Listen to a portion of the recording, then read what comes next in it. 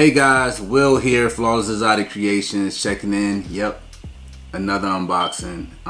It's gonna be a double dose on this one though. We ordered two from the same seller, so exciting. This is gonna be pushing for one of this year's projects, actually two of this year's projects.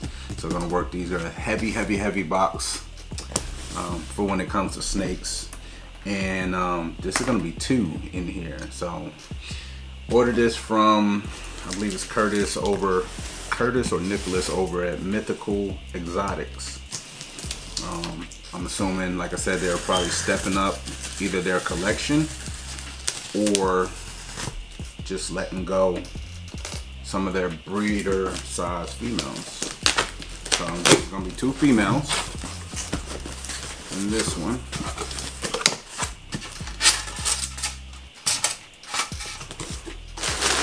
Like Christmas, guys. Okay, let's see. Boom. Yep.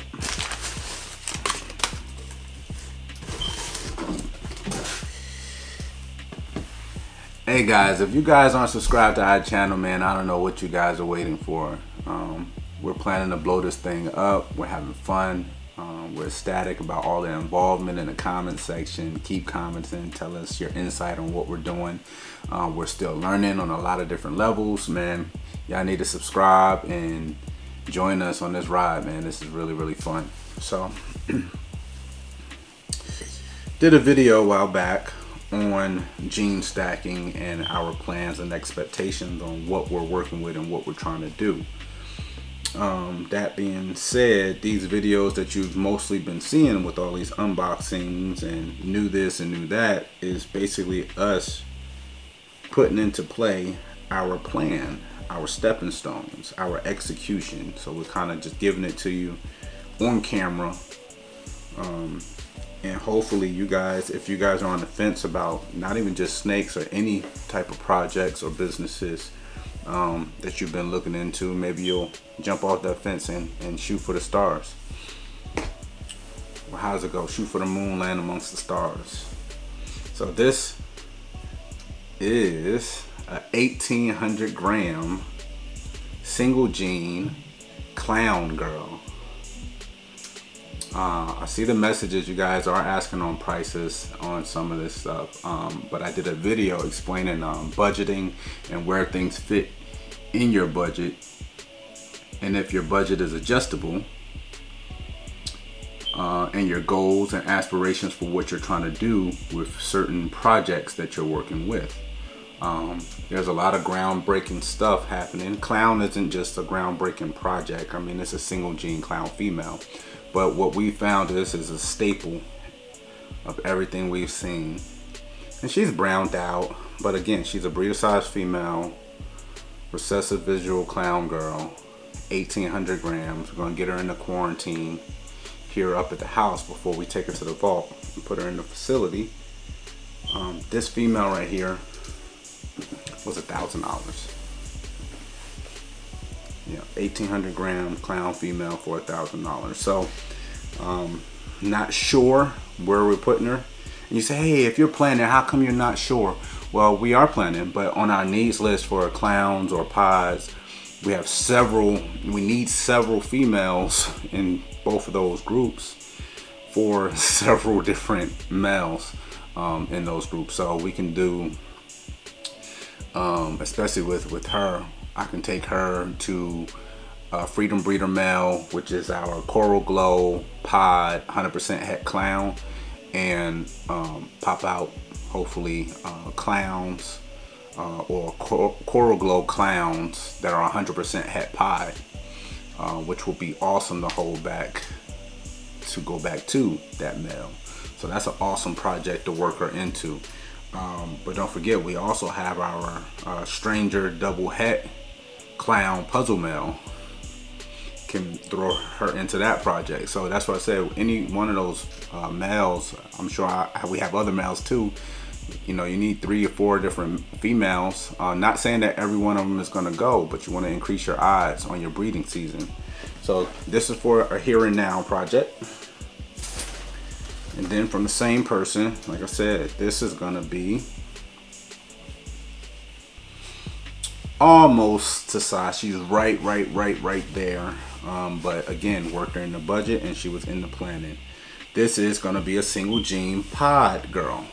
Okay, this girl is 1,300 grams, 1,350 grams. So another pod girl, because we have about 3 or 4 different pod combo super powerhouse males. Wow, she's an awesome display too. Look at that belly. So 1,350 gram pod girl, and she was $1,000. So you're talking about basically $2,000 shipped on 2 pretty much ready to breed single gene recessive females. Yeah, you can't pass that up. So what I would advise everyone, you know, work on your nest eggs, work on what you're putting into your business, and then follow through. Work on your follow through. We jump on things because we need them and they're part of the plan. So somewhere down the line, we're going to tie these guys in relatively sooner rather than later for these, and produce hopefully some powerhouse combo recessive hets that's going to work into our program. They'll hatch out this year, hopefully, knock on wood, and work them into our program 2 and 3 years from now. And then the ones that we're growing out now, work them into our program, you know, next year or 2.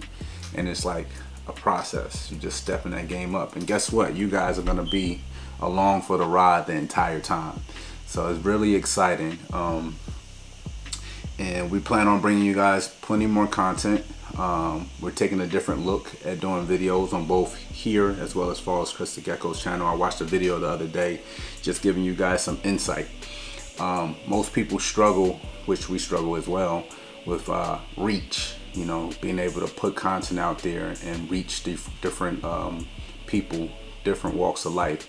We want to be able to put out good content, consistent content, and high level, high quality content. But also we look at the self-evaluation of the content, and for me, I'm happy with all of it. Something I watched a video the other day and it put everything into perspective for me. You know, do I want to get in front of the camera all the time? Is it nerve-wracking? It can be, but you gotta look at what's your end game. I don't mind being on the spotlight, you know, I don't mind, you know, being under pressure.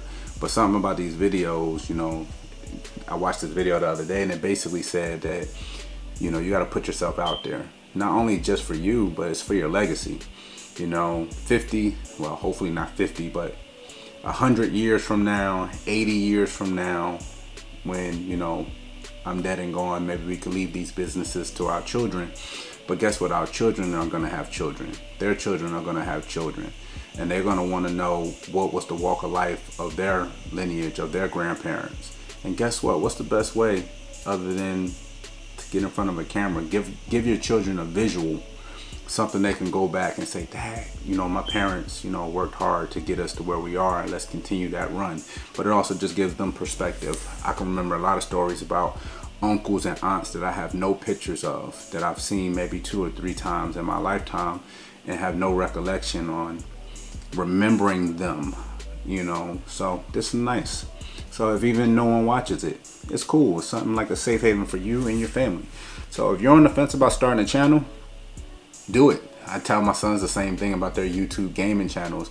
You got to do it because it's for you, because you never know when it's going to catch on, whether it's a year or 2 years from now, and then people are going to start binge watching your videos and slowly go down that rabbit hole. But as Will, Flawless Exotic Creations, we out.